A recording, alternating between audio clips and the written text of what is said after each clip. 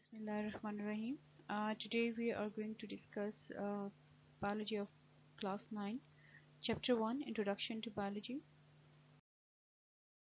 First is what is biology? It is the scientific study of life. The word biology is derived from the Greek word, the two Greek words. One is the bio, which means life, and logos mean thought, reasoning, or study.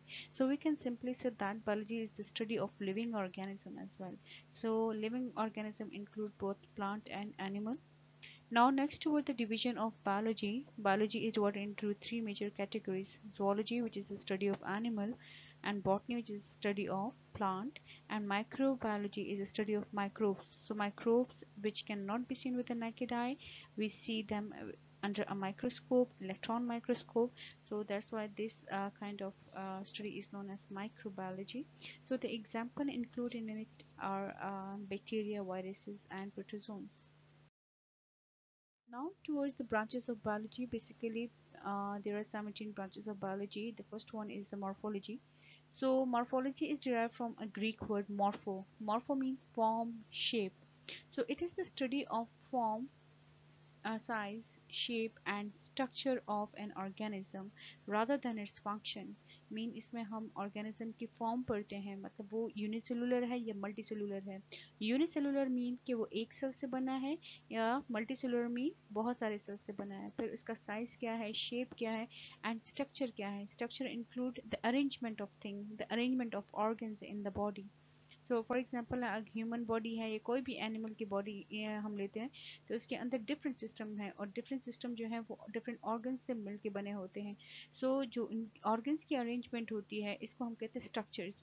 So example हमारे पास क्या है, for example हम sperm की example लेते हैं. For example we are going to discuss the structure of the sperm. So sperm basically consists of three basic parts: the head, the neck or collar region, and the third one is the tail or flagella, right? So this is the structure of sperm. Similarly amoeba and other all organism as well.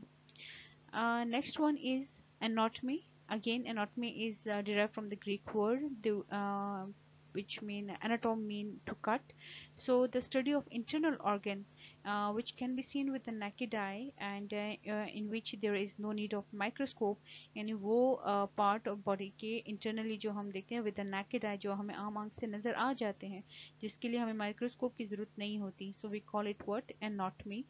So internal structure, for example internal structure of frog, उसके हम अगर हम frog की dissection करें तो उसमें हमें heart, kidney, liver etcetera organs नजर आएंगे.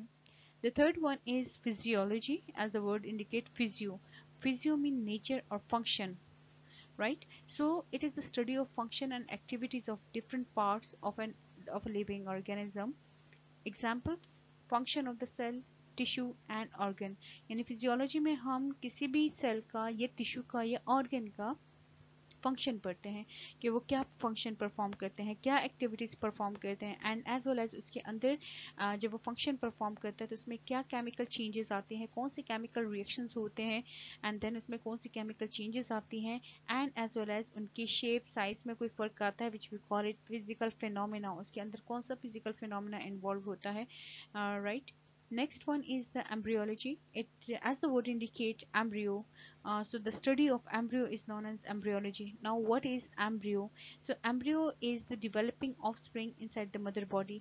हमारे पास जब egg को sperm फ्यूज करता है एंड देन दो न्यूक्लियाई जो है आपस में फ्यूज करके जाइगोट बनाते हैं.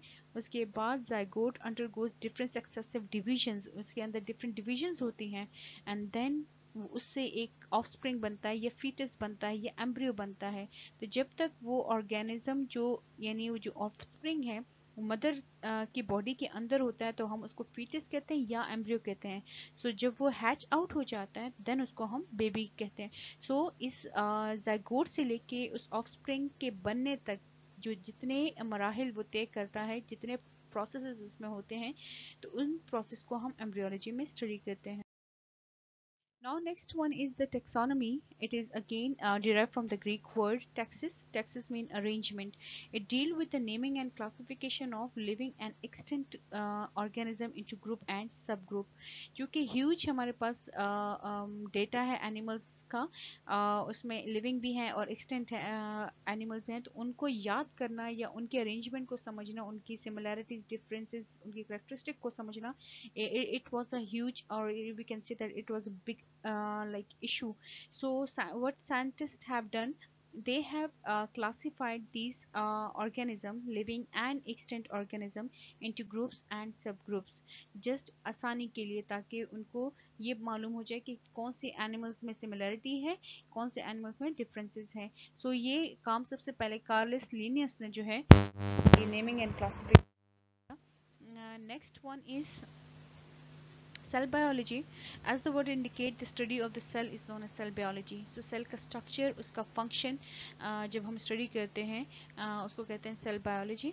And cell के अंदर जो parts होते हैं, उसके अंदर जो structure मौजूद होता है उसको कहते हैं organelle. For example, cell contain nucleus, ribosome, endoplasmic reticulum, Golgi bodies, mitochondria, etcetera. सो हर एक का एक स्पेसिफिक फंक्शन है. For example ribosome protein synthesis करता है. इसी तरह हमारे पास जो न्यूक्लियस है वो हेरिडिटी मटेरियल को स्टोर करता है. उसके साथ हमारे पास गॉल्गी बॉडीज हैं, गॉल्गी अपरेटस हैं, एंडोप्लाज्मिक रेटिकुलम जो है वो ट्रांसपोर्टेशन में हेल्प आउट करता है, गॉल्गी बॉडीज पैकेजिंग में हेल्प आउट करता है. सो ये डिफरेंट ऑर्गेनिजम्स के डिफरेंट फंक्शंस हैं. तो जब हम सेल के स्ट्रक्चर को पढ़ते हैं कि हमारे पास सेल जो है डिफरेंट स्ट्रक्चर्स होते हैं उनके, तो उनके स्ट्रक्चर को और उनके फंक्शंस को जब हम डिटेल स्टडी करते हैं तो उसको कहते हैं cell biology. Now next is the histology. Histos mean tissue. So the microscopic study of tissue is known as histology. So हमारे पास different type of tissues होते हैं. 4 basic types हैं. Epithelial tissue. Epithelial tissue जो skin के surface बनाता है, skin का top बनाता है, right? And next is the nervous tissue जो कि nervous system बनाता है, आपका brain and spinal cord वगैरह. एंड नेक्स्ट है हमारे पास मसल टिश्यू जो कि आपके मसल्स को बनाता है. And the fourth one is the connective tissue जो कि कनेक्ट करता है. फॉर एग्जांपल आपका ब्लड जो है वो कनेक्टिव टिश्यू कहलाता है. सो इन सब की स्टडी को हम जब माइक्रोस्कोपिक स्टडी करते हैं, इसके अंदर एक एक चीज़ को हम देखते हैं कि कौन सा रिएक्शन हो रहा है, क्या प्रोसेस होता है. सो इन सब को हम हिस्टोलॉजी में स्टडी करते हैं. हमारे पास आता है palaeontology. Palaeo mean fossils. Now what is fossils? Fossil are the dead remain या impression of ancient living organism.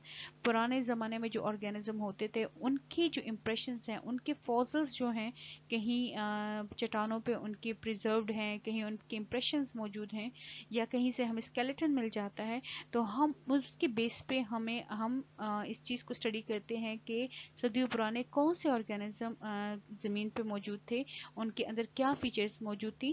तो ये सारी चीज़ें हम पैलेंटोलॉजी में स्टडी करते हैं. अब अगर हम प्लांट के फॉसिल्स को स्टडी करें तो उसको हम कहते हैं पैलियोबॉटनी, और अगर हम एनिमल के फॉसिल्स को हम स्टडी करें तो उसको कहते हैं पैलियोजोलॉजी. Thanks. If you like the video, kindly subscribe the lecture and share it also. Also write your views in the comment section to improve further lectures. Thank you.